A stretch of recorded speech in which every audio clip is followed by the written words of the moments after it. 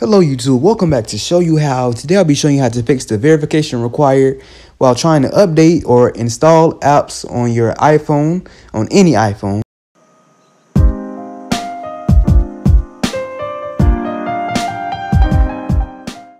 Alright, so what you want to do, you want to go over to the App Store. Alright, you want to wait till it loads up. And it's only going to take a minute like it said on the title. And I'm going to press this update. Let me show you.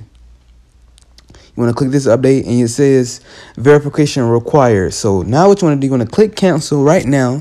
And all you have to do in order to update this app, all you have to do is delete the app and just log in. Because if you don't remember your Instagram password, just send an email to just send an email and get your password so you can reset it. All right, so I'm going to click X, delete it.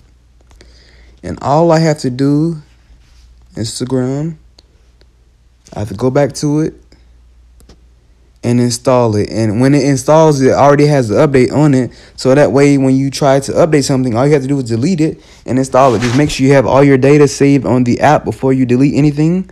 But yeah, that is how you remove the verification required on any iPhone. And I hope you enjoyed the video. Go ahead and drop a like, subscribe, and comment if you haven't already, and turn on the notification bell to get notified for every upload. But we'll be back to show you how.